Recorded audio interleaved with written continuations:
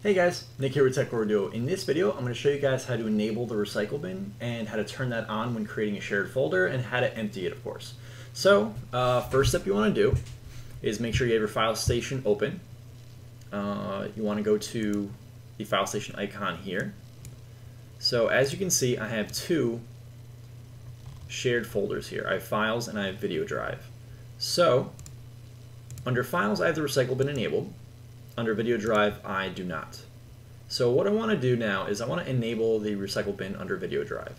So I'm going to go ahead and go to Control Panel, Shared Folder, click on Video Drive, and Edit. And now you're going to have the option here to enable recycle bin. And you can restrict the access if you want to. I'm just going to leave it as is. And there's a note here, how to set up recycle bin emptying schedule. So if you want to do that, you can go ahead and follow those steps. I'm going to click OK. We're going to let it do its thing. There we go. Looks like it just finished. So we're going to actually minimize this real quick. So there's recycle bin now. So if I were to delete something from here, the recycle bin should fill up. So let's go ahead and we're going to open up my drive here. I already browsed to my NAS, which is named Apollo. I'm going to go to video drive. Let's go to, let's go to video files. A couple video files here. I'm just going to delete the Google Home one, and let's see what happens. So we can just click the delete button. We'll click yes. We'll back up. And the recycle bin, of course, now shows up here as well. Double click. And it looks like it's there. Alright, cool. So then you can go ahead and delete it from here.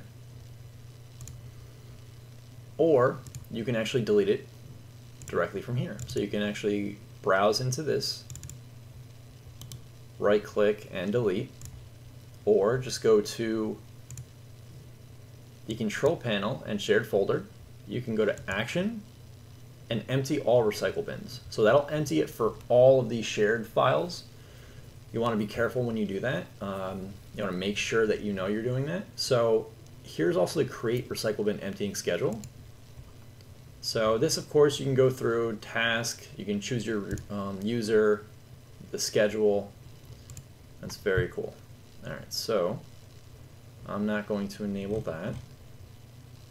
Let's go back to shared folder. Alright, so now we just go ahead and open those up. Advanced permissions disabled, recycle bin enabled, and enabled. Alright, so that's pretty much it. It's a pretty easy process. If you guys have any questions, please let me know, like and subscribe, and have a great day, guys.